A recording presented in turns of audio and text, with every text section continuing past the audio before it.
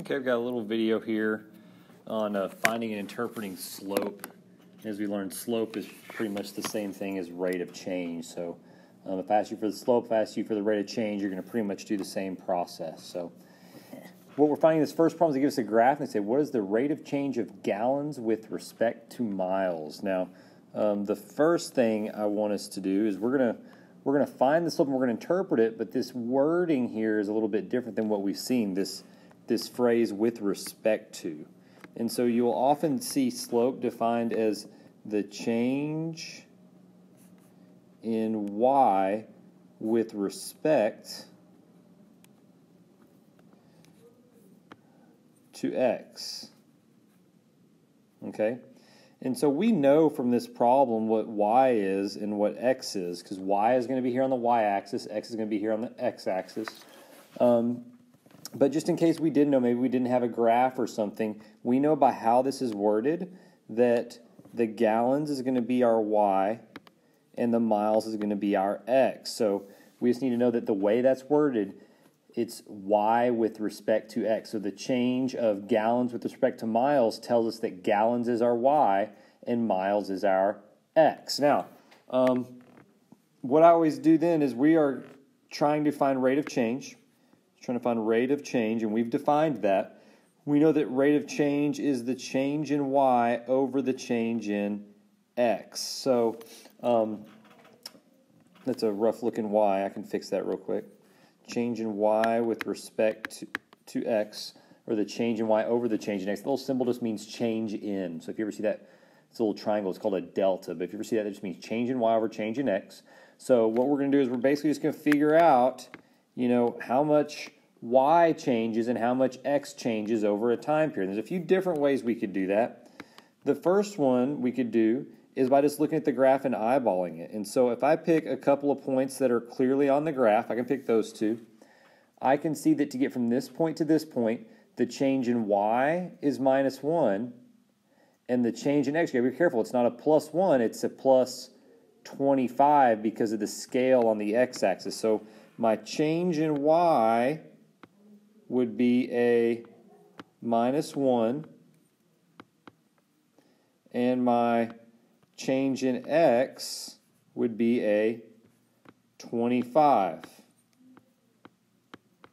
And that doesn't really simplify. That would just leave us with -1 over 25. Now, just another way of doing that would be if I were to come back over here to my graph, and if I were to use these same 2 points, I have the ordered pair 25, 14, and I have a second ordered pair that is 50, 13.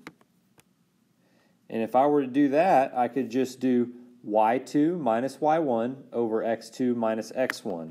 That would be, and I'll just kind of write it down here below, y2 minus y1 over x2 minus x1, but regardless, we still get the same -1 over 25. So we got this slope of -125, but it's counting rise over run, but I could have gotten it by actually writing out the 2 ordered pairs and calculating the slope. Now, we have this slope up here. We have -125. Now, let's interpret it. So I'm going to come back down here below. We've got change in y over change in x, and we found that that's -1 over 25. But let's define what is y and what is x. We've said y is our gallons and x is our miles. So if I'm doing change in y over change in x, that's really the change in gallons over the change in miles. That means if it's -1 over 25, that means we use 1 gallon, or the amount of gallons decreases by 1 for every 25 miles driven. Okay? So here's the main idea. Let me kind of backtrack before we do another example. Our rate of change is the change in y over the change in x. Once we figure out what that is from a graph or from the ordered pairs, then I just have to just say what they mean. What is change in y? Well, in this case, that's change in gallons. What is change in x? Okay, that's change in miles.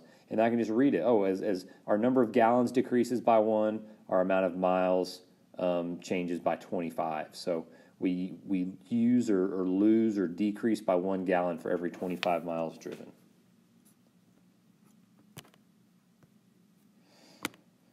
Okay.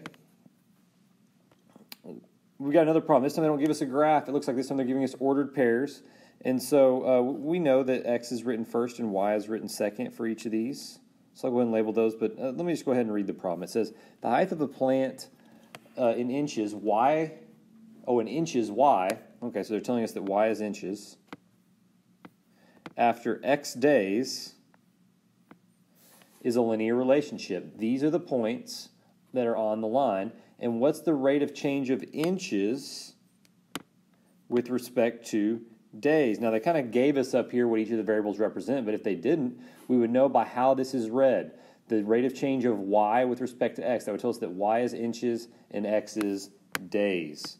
So our first step is we're trying to find our rate of change, and we've already established it's the change in Y over the change in X. Now we want to say what each of those variables are. That's going to be our change in inches over our change in days. Now, here we don't have the graph. I can't just count rise over run to figure this out. But what we can do with these points is I can use my slope formula. If I call those points x1 and y1, and I call these points x2 and y2, we can calculate that slope. That slope is going to be y2 minus y1 over x2 minus x1. That's how we would calculate the change in y would be this, and the change in x would be this.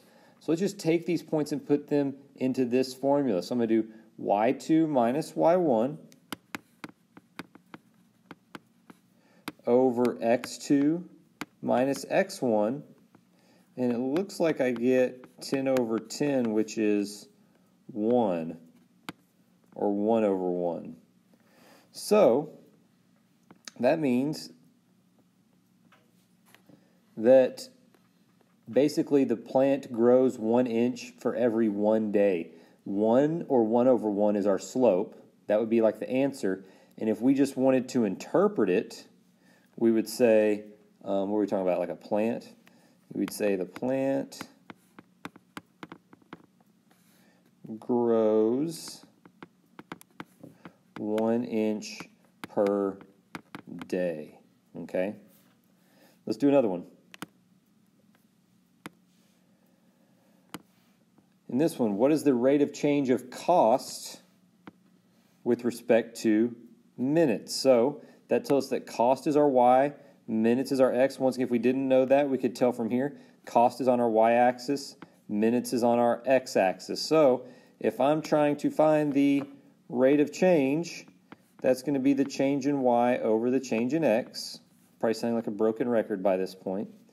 But that means we are looking for the change in cost over the change in minutes. Change in cost over the change in minutes. Now we just got to calculate that. Now, once again, I can do it 2 different ways. This time I'm just going to find rise over run. That looks like a good point on the graph. That looks like a good point on the graph. So if I rise that many and run that many, we got to be careful about our scale. It looks like if I rise that much to get from this first point to the second point, I'm really rising 20 by the scale on my y-axis. So my change in y, or that change in cost, would be 20.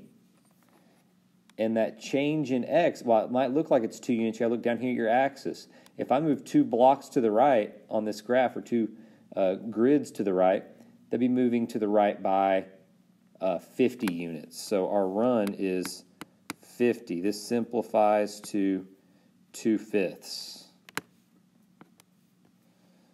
But that's important because that is our slope, and we can now interpret it. So if I want to say first, the slope is 2/5, that means that the cost is going to increase by $2 for every 5 minutes.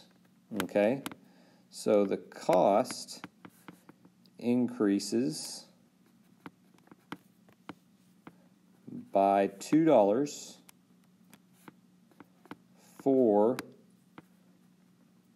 every 5 minutes. Okay? All right, I think I've got one more example, and then we're done. We have this table that shows a child's height at different ages. What is the child's average rate of growth? So it doesn't explicitly say it, but a rate of growth is just going to be a rate of change per year.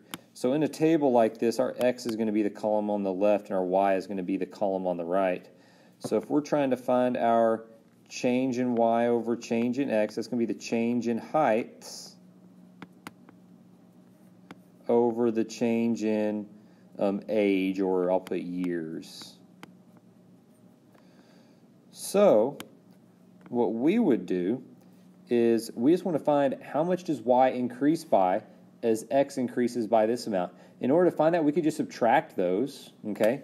Or I could just look at it and tell that looks like a change of 15, and that looks like a change of 3. So it looks like over the course of 3 years, the height increased by 15 inches. That would simplify to 5 over 1 if we just simplified that fraction down a little bit. Let me make that a little bit neater.